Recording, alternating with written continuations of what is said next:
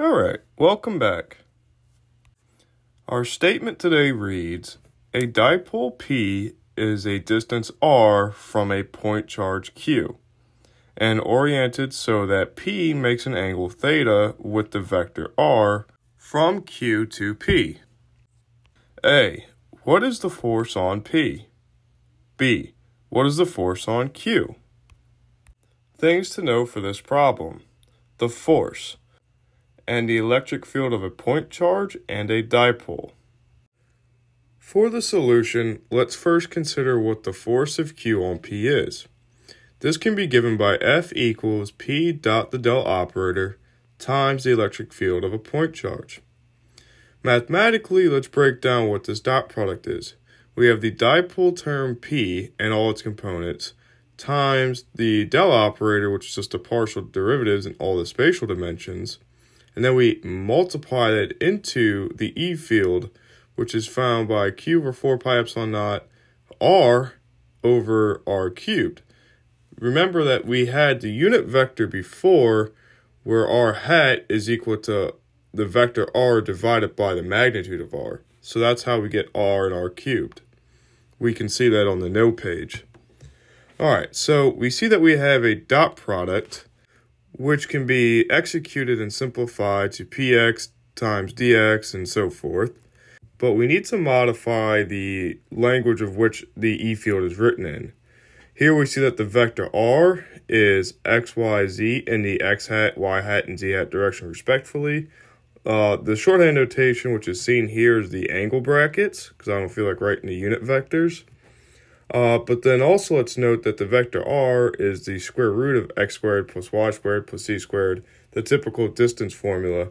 But we have 3 of them to account for, so that's why we have a cube there.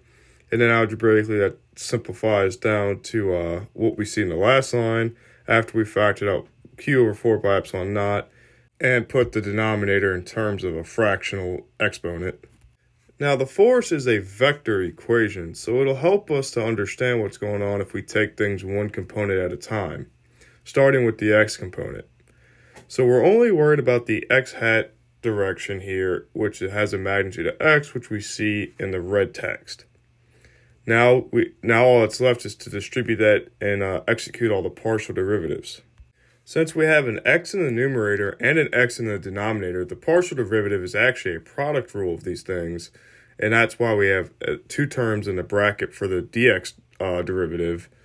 But the second term in the bracket is similar amongst all the other components, y and z. You see that the 2's cancel in all of them, and we just have a staple, the red x in front. So let's simplify this down. In the next line, we see that we substitute it back in the definition for the magnitude of r, simply to clean it up and we could see everything at once. Then we distribute the components of the dipole, so px, py, and pz, into the next line. And from here, we'll see how this simplifies down. So every term except that first term in the parentheses has a factor of negative 3x over r to the 5th. Once we factor that out, we see that we're left with an expression in the bracket that looks very familiar. In the next line, along with factoring out a factor of 1 over r cubed, we note that we can write that expression in the bracket as a dot product. This is a dot product of the dipole moment with the vector r. From here, it's easy to extrapolate to the other components, for the other components yield analogous results.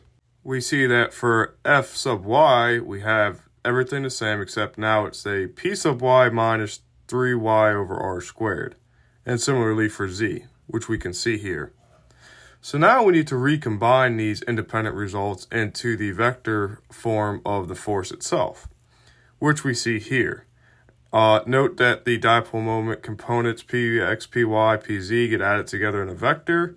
And then we factored out the x, y, and z magnitudes from the second part of that simplification into the red vector form you see there. Instead of keeping these in the angle brackets, we simply write them in the vectorial form with the bold-faced letter. But you see that we have a factor of 1 over r squared out front of the brackets containing the dot product. So we distribute those to the r vectors themselves in order to write the r vectors as r hats. Thus, we see the force there. Now, for the force of P onto Q, we note that we can simply use F equal QE, where E is the field of the dipole. We can plug the field of the dipole in, but we need to note that the r hat directions are pointing towards P, and therefore we have a negative sign attached to them. Thankfully for us, there's two negatives and they cancel out. So now we can move forward in the simplification, and we see that we have the force there. But note that the forces are equal and opposite, which is what we'd expect from Newton's third law.